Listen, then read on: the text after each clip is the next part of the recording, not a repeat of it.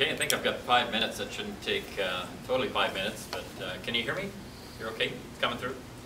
Okay, it has been a tremendous privilege for me to be able to be your representative since 2000. I've had really the wonderful opportunity to represent you in the House of Commons. We have, after this last election, I had the opportunity as well to be asked by the Prime Minister to serve in Cabinet. So just to let you know what my direct responsibilities were in Cabinet has been that I was, as a Minister of State for Transport, I mean, transport is a very broad portfolio. If it moves, it's yours. Sometimes some things that don't even move, they're yours. But nonetheless, I look after Canada Post, Via Rail, Airport Security, the Royal Canadian Mint, Marine Atlantic, Ridley Terminal, which is a coal terminal on the West Coast. There are about 15 of them. I could go through them all, you wouldn't remember them, so that's the bulk of the larger ones. I look after all things railways, so I'm a minister in charge of the railways, as well as the minister in charge of Alberta and Saskatchewan infrastructure. So it's a privilege to be able to have taken us through this recession and dealing with the infrastructure projects in this riding, and not only in this riding, but this province, as well as in this community. And I believe it's a little over $50 million in infrastructure just in this community alone. So it has been significant. We've tried to create the jobs that were lost during the recession, which was about 400,000 across Canada. We've recaptured those jobs. We're about 480,000, a little more than that. 90% of those are full-time, well-paying jobs. So we are doing well coming out of this recession. We have spent more than we should, in the sense of we can't keep spending the way we were. The project was started as saying it was timely, targeted, and temporary, meaning that we had to do these projects when the recession was in mid-flight or in the depths of the recession, so that we could get the best bang for the dollar, for taxpayer dollars. And we're actually able to do that in Alberta. It worked very well. In fact, these projects were accelerated, and we worked with the province and municipalities to be able to make them happen.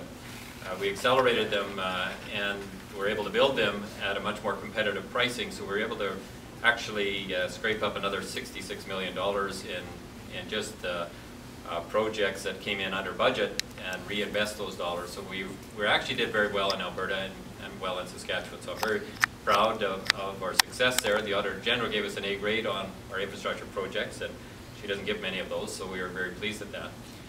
We have been able to prepare for the recession actually prior to with our tax regime. So we had cut taxes in about 120 different ways. The average family of 4 has $3,000 more in their pockets than when we came into power. So we were able to reduce taxes for the average ordinary person.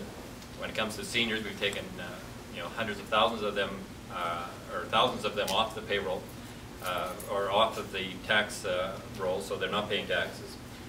We are certainly have, on the corporate side, lower taxes, and on the small business side, lower taxes as well. So we have a competitive advantage right now that we've never had before. We're the lowest, one of the lowest taxed regimes in the G7, actually in the G20. That's given us an advantage, particularly competitive compared to the United States, which is our largest trading partner. We've tried to go after some of these international markets. We've had free trade deals signed with 8 different countries. We're working with 50 other countries, with China and India. China, 1.5 billion people, India, 1.2 billion people.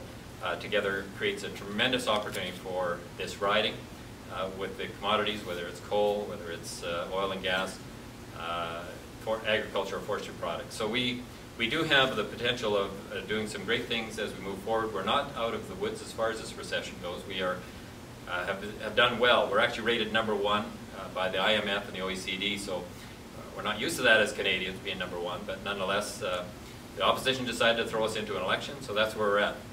This is a very serious election, in the sense that if we do not form a majority government and are allowed to continue with our budget and our economic action plan, this could all of the other parties are saying that tax advantage will disappear, the taxes are going to go up, and we will be losing a significant number of jobs. Actually, Jack Mintz, who's an expert on the corporate tax increases, say that if it goes up to 18%, we will lose 200,000 jobs. So that's his words, not mine. We're into this election. I am very pleased that the way things are going. I trust in Canadians, and I honor your vote. I ask for your vote as we move into Thank this you, Mr. next Merrifield.